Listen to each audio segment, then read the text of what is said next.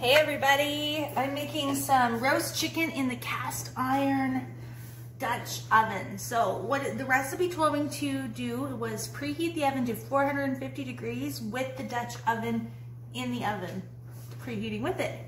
And then I prepared my chicken. So my chicken was just a little fryer chicken. In it we have a lemon cut in half, a ball of garlic cut in half, and to that cast iron, we're gonna add 2 pounds of potatoes and 2 cloves of pressed garlic that came from that ball of garlic.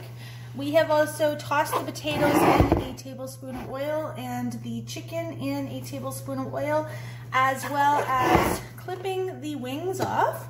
Okay, that's gonna flavor the gravy.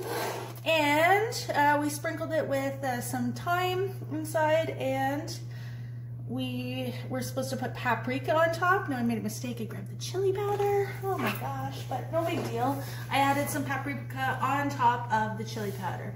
So we're gonna take the cast iron out of the hot oven. Here we go. Oh, it's piping wicked hot.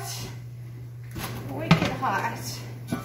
So that is a 450 degree cast iron stone. This is our brand new for fall enameled cast iron. I'm going to bring you closer so you can hear the sizzle when we drop those potatoes in. Let's see here. Let's see, you want to hold that? All right, let's hear the sizzle. Ready? Oh yeah. Sounds amazing. And we're going to drop the chicken on top of that. And the wings for gravy. Wash my hands. Oven lid's back on. Lid on. Oh, should I show everybody first? Because this looks so amazing. Amazing. Back into our 450 degree oven. Did you check out the lid?